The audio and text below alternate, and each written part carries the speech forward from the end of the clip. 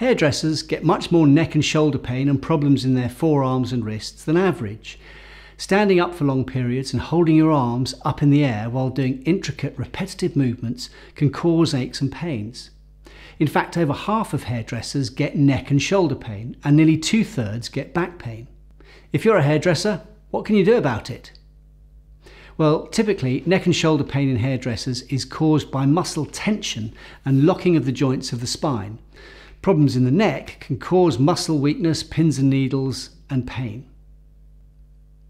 So, what are the top tips for preventing neck, shoulder, and arm pain? Well, first of all, get to work early. If you arrive in a rush, puffed out from running up the street, your muscles will be tense before you even start work. If you're calm and relaxed, your muscles will be too. Also, you'll have time to do tip 2. Do a few simple stretches before you start work. We've got our downloadable exercise sheet for hairdressers in the link below. Take a mini break every few minutes. And every few minutes, let your hands drop to your sides and shake loose, relax the muscles. In between clients, do a couple of the stretching exercises and you can massage your neck and shoulder and even your forearm muscles. If you perch on a high stool where you can, this eases the pressure on your lower back and takes the pressure off your feet, of course. Avoid raising your arms up so high by lowering the client's chair or by standing on a step.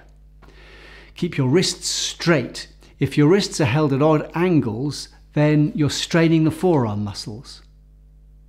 Importantly, breathe deeply. This improves the oxygen supply to your muscles and helps keep them relaxed.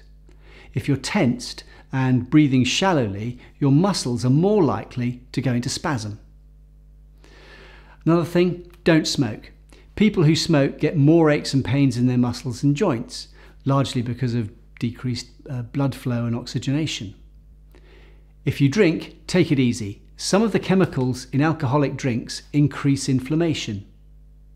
At the end of the workday, do the few simple stretches again. If you're still getting aches and pains, come to see us at Sundial. Our chiropractors, physios and massage therapists can help you get back to normal.